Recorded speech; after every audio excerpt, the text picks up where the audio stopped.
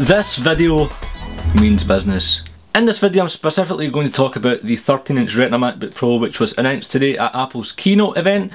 I'm not going to go over every single keynote, what happened or what was released or what, you know, if you want to go watch something, watch Jonathan Lakers or someone who goes, why are you even watching this if you don't know what was announced today? Why are you watching? That's a question. This video is going to be a rant specifically for people in the UK. I'm not going to talk about other countries. I'm specifically going to talk about the United Kingdom and why you should not spend money on a 13-inch Retina Macbook Pro. And again, you'll know why the countries are important in this case. So 13-inch was announced. I sold my 15-inch Retina last month in September, thinking that there was going to be a refresh last month due to all the rumours, but it didn't happen. I was dying for a 13-inch Retina, and those of you following me on Twitter know that every single day I was tweeting about a 13-inch Retina because it is my ideal machine. Come today though, it was a totally different story. And you're going to be like, Zen, why is that? Why is that indeed? I'm going to tell you. 13-inch announced, and you know, towels were being used, I will be honest. No, they weren't. Let's take a look, you know, spec by spec, what I don't like and what I kind of passed Apple on. Processor, okay, it's a dual core machine. The other 13-inches are also dual core, so fair enough, Apple can have that one. Moving on, 8 gigs of RAM. Okay, Apple can have that one as well, considering the 15-inch Retina also has a custom 8 gig installed. You know, 8 gig for a 13-inch Retina is pretty decent as well, although you can only install up to 16 gig according to a few websites, which is kind of a downer. The next one, let's move on swiftly. Storage. 128 gigabytes of flash storage on a friggin' £1,500 machine. Seriously, £1,500, 128 gigs of storage. Now I don't mind that on a MacBook Air simply because of the price you're paying, and okay, it's given on that kind of, or that calibre of machine. But on a Pro machine, 128 is nowhere near to enough. Adding injury to insult, they go ahead and announce the Mac Minis and iMacs, and one of the great features I thought in that keynote, although it was nothing magical or revolutionary because this is happening at other manufacturers, was a hybrid solution where you've got flash and you've got a traditional hard drive mixed into one, and you know, you can install the OS on the flash storage so that the OS loads up faster, the applications load up faster, and all your movies, Pornhub, stuff is all on your traditional hard drive and getting filled up with that kind of stuff, which was great. But the downside is that technology is not available yet on the 13-inch Retina MacBook Pro.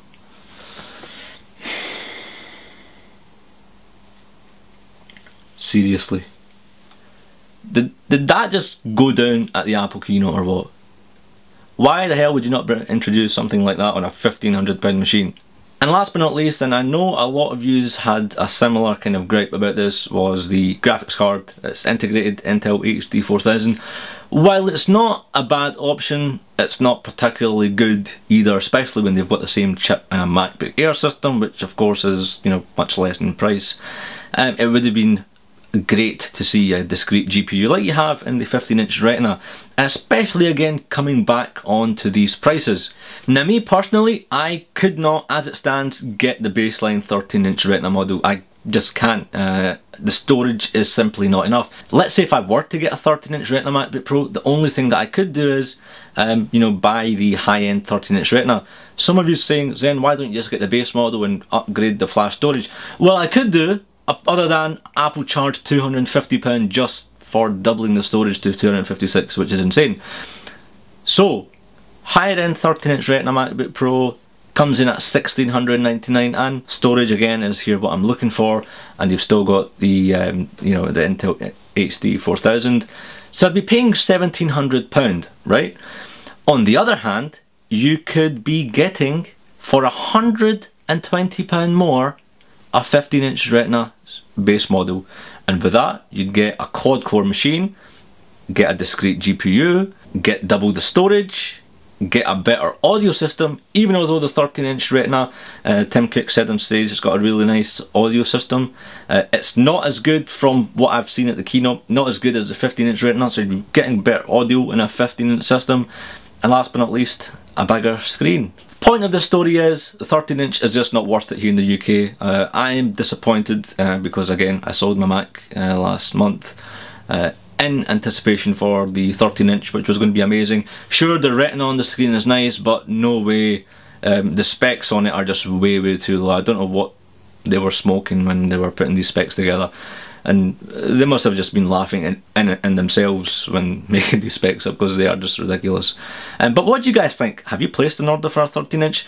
Although I'll be reviewing it on the channel, I'm not going to be keeping it personally for myself. I'm going to reorder a 15-inch, which will be most probably tonight. A 15-inch for myself, I'll be using that, but I'll be reviewing the 13-inch in any case. But which model did you kind of get? Do you have any disappointments? Do you think it's good? Certainly, again, for a pro level machine, for a £1,500 machine, those specs are poor. But that is it really for this video. I hope it's useful, especially for those of you who are getting your first Mac. Listen, you're saving or you're spending £1,500 on a Retina MacBook. Might be your first Mac. If you're spending £1,500, you might as well just add another £100 and get a decent machine which is much more powerful.